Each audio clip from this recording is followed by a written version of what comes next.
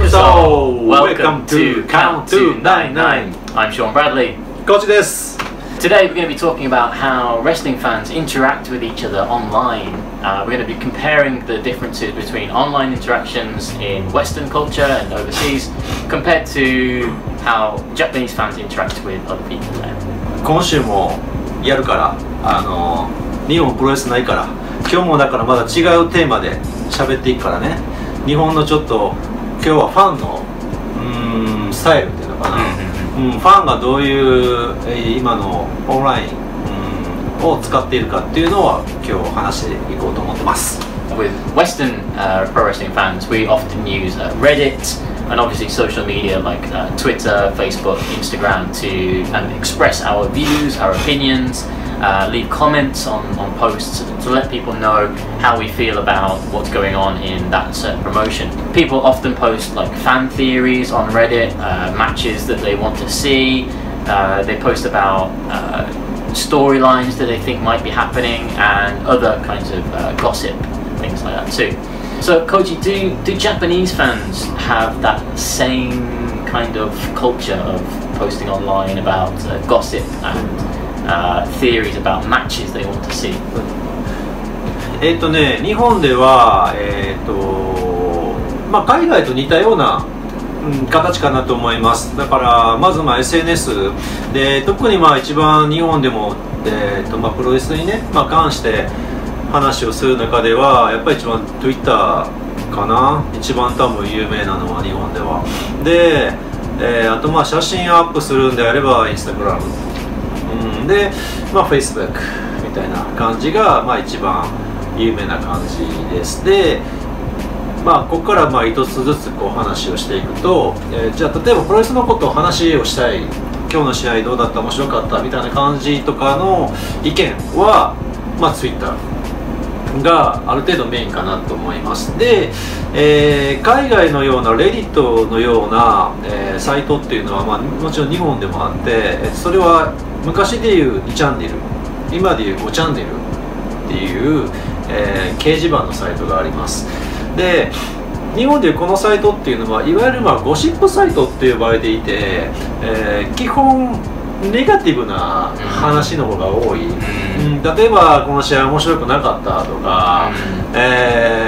この選手は好きじゃないとか、ゴシップがかなり多い掲示板なのでちょっと私は最近見てないんですよ。なのでそこではだから多分レディットと一緒で、悪口を多分書くんであれば、匿名で好きなことを多分言っているのが5チャンネル、もちろんゴシップ、噂話とかも5チャンネルが一番多いです。で、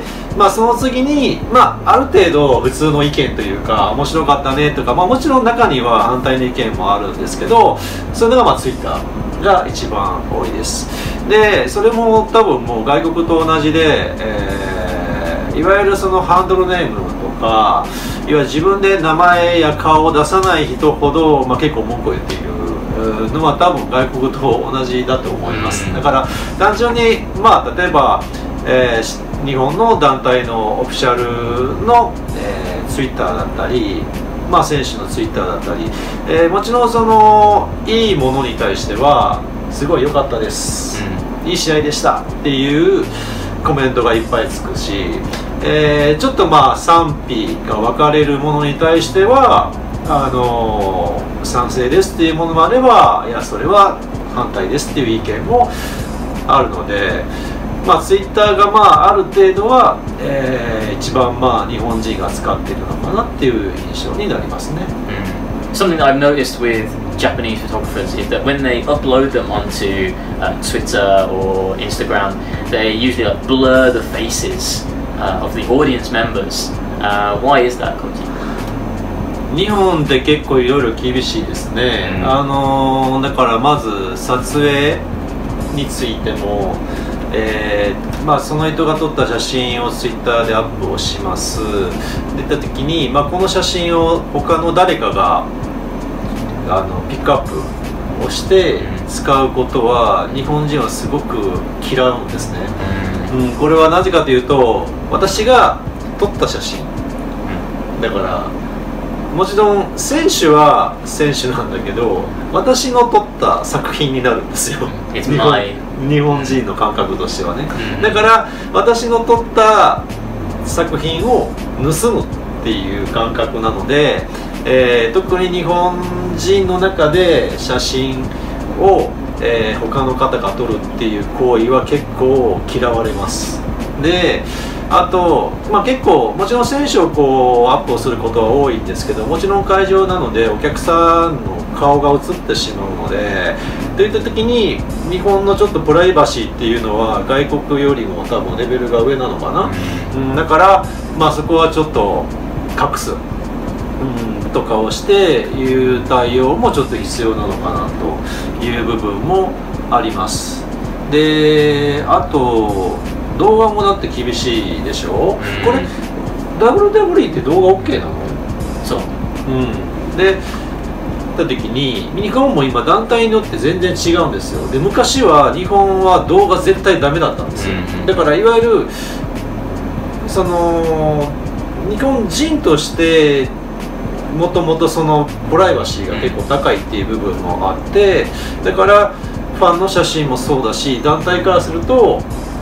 写真はいいけど動画はダメみたいな、それはなぜならその日本のそのプロレスのその会社のものだから、でもこ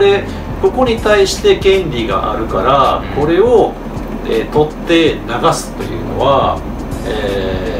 ビジネスを盗むみたいな感じになるので、例えば映画館で映画を撮ってはダメですみたいなあるでしょう。そういう感覚なんですよ、日本のプロレスの映像っていうものは。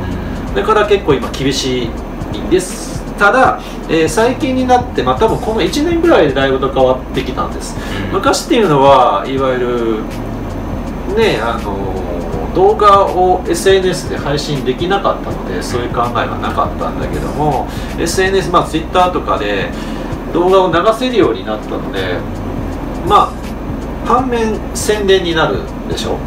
誰かが撮った動画を見ることで、見なかった方がそれを見て興味を持つっていうことがあって、そこからファンが増えるっていうことがどんどん世界で起き始めてきたので、日本では団体によって動画 OK と NG の団体が今分かれてます。で動画オール OK の団体もあれば、例えば新日本は動画 NG でしょ。だからいわゆるメジャーの団体になればなるほど動画は基本は NG で、例えば、ごめんなさい団体はちょっと忘れましたけど、10秒だったらいいとか、30秒は OK とかでそれを要はでもいわゆる取って OK イコールそれを Twitter とかで宣伝してくださいっていう、もちろん目的は含んでいるわけです。でも例えば、入場曲入場してくるときは取らないでください、ダメ、ごめんこちらのこっちダメで、それはなぜかというと入場曲にいわゆる権利っていうものがあって、でそれをいわゆるアップロードするといろいろとちょっと難しい問題が出てくるので、入場はダメとか、あとフィニッシャーを取ったらダメとかだからそういうちょっとその日本独特の多分文化というか、だからその途中の攻防の、例えばアクロバティックな動きとか、すごいかっこいい瞬間は撮っていいけど、でもフィニッシュを流さないでっていうすごく今ちょっとややこしいで、各団体さんでそのルールが全て違う、だからそれ日本人のファンでも戸惑っている。例えばこの団体はじゃあ見に行って動画 OK なのかな、どっち、っていうのがすごくあるし、でそれを要はアナウンスできている団体、アナウンスがうまくできていない団体もあるので、すごい今動画に関しては難しい問題を抱えているのかなと思いますね。 It's the same problem when foreign fans come to Japan and they have their phones ready and 動画撮ってでも大丈夫かな But there's no English signs which say, no videos, and obviously the announcements are all in Japanese. So many foreign fans, when they come to Japan, they don't realize that taking a video is bad, which usually, like online, when they post the videos online, sometimes Japanese fans say, "Ah, すみません, like それは NG です," みたいな. Which I think is good, because otherwise, you know, how do foreign people learn about the mistakes if other people don't tell them? So that's another problem. So. 難しいね、この問題は。Yeah, it's only a recent problem too. So, but yeah, if you do come to Japan, I think it's safe to assume that videos are no good. Don't take any videos, just take photos. Yes, I know that some promotions are, like Koji said, changing the rules. You know, a 10-second video is okay. In my opinion, it's just safe. Just don't take any videos. It's just easy that way, I think. Just take photos and you're safe. Another topic that we wanted to talk about regarding like kind of online is like backlash and kind of negative comments towards either a promotion or to fans of other promotions. So for example, overseas there's like a big rivalry between WWE and AEW. Those fans, you know, arguing with each other. But also, you know, fans of certain promotions where, you know, maybe the main event isn't as good as they thought, so they go online and they type an angry review, and then eventually maybe the promotion will change the main event to something different because of the online comments. So I want to know from Koji, Koji, is there that kind of culture in Japan online too? 日本では今団体間、例えば新日本とノア、新日本と DDT みたいな形でそのファンが喧嘩をすることは今あまりないんです。で、昔はあったんです。多分これ前のエピソードで喋ったと思うんですけど、90年代、1990の時っていわゆる新日本、ニュージャパンかオールジャパン、全日本しかなかったんですね。だからどっちが好きみたいな、新日本が好き、全日本が好きみたいなんで、昔結構喧嘩してたんですよ。で、まあその時は SNS とかなかったけど、どっち派みたいな、日本で全日派、新日派みたいながあったんですよ。で、そういうガチガチなファンの喧嘩とかがまああって、いやいや橋本の方が強いんだよ、いやいや三沢の方が強いんだよみたいなのがあったんですよ。で、そういう中でそのまあ前のエピソードで喋ったと思うんだけど、まあその新日本の対 U インターの対抗戦もそういう感じだったんですよ。だからすごくまあ盛り上がった。だからファン同士でも喧嘩をしてた。いやいや新日本武藤の方が絶対強い、いやいや高田の方が絶対強いよって言って喧嘩をしてたのね。だからすごい盛り上がったし、すごく有名な試合になったんだけども、日本のプロレスっていうのは2000年代にかけて人気がずわーっと落ちちゃったの。まあ、日本ではその時、まあ、K1 とかプライドとかの、まあ、総合格闘技に抑えてプロレスで1回落ちちゃったのね。でそこからまた日本でこう上がってきたので、今のファンは結構寛容です。で他の団体に対してあまり文句を言う、まあ一部言ってるかもしれないけど、あまり文句を言わない。だから今その批判的な意見をするのはその団体同士、例えばその新日本の今年のレスルキングダムのダブルタイトルマッチに、まあ、例えば賛成反対の意見であったりとか、まあ、この挑戦者4人に対して誰が勝つ誰が負けたっていうのに対しての、まあ、単純に、まあ、その結果に対しての意見、っていう部分では、まあ、賛成反対かなり多かったかなっていうのはありますね。だから今は今でその今は多分同じ団体の中でファンが揉める、私はこの選手がチャンピオンがいいと思う。例えば私はいや内藤選手が大好きだからチャンピオン、いやでもいや僕は絶対チャンピオン岡田の方がいいと思うみたいなのはあります。でもその新日本のファンがいや今のは好きじゃないですっていうのはあまりその、まあ、思ってる人はいるのかもしれないけど、あまりそういうのは SNS では見ないかなっていう、その違いはちょっと昔と今では違うかなっていう感じはありますね。I guess it's very similar, yeah, to like overseas when you know 1990s you had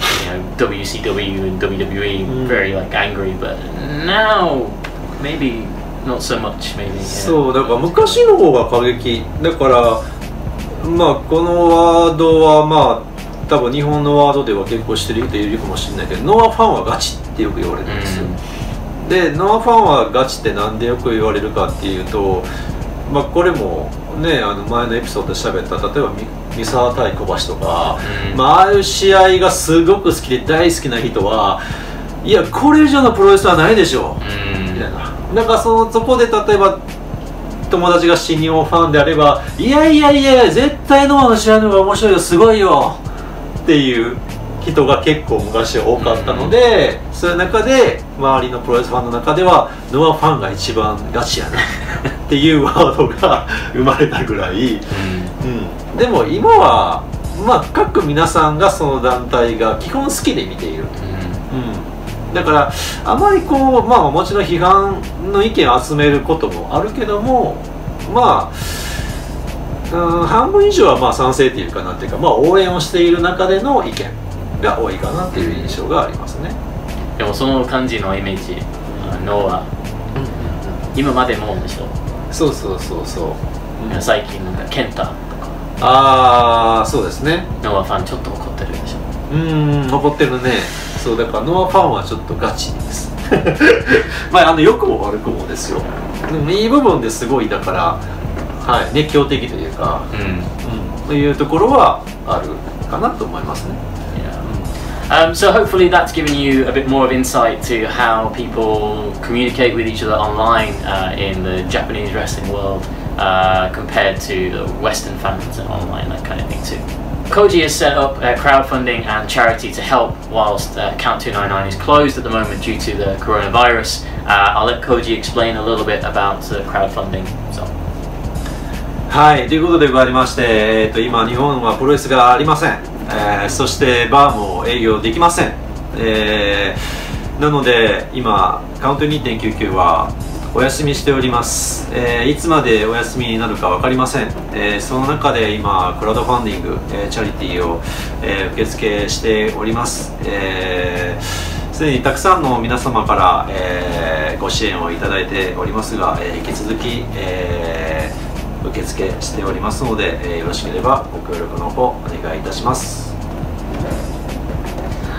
Thanks for all your support. We appreciate you checking out the videos and the crowdfunding too. See you next time on Count 1, 2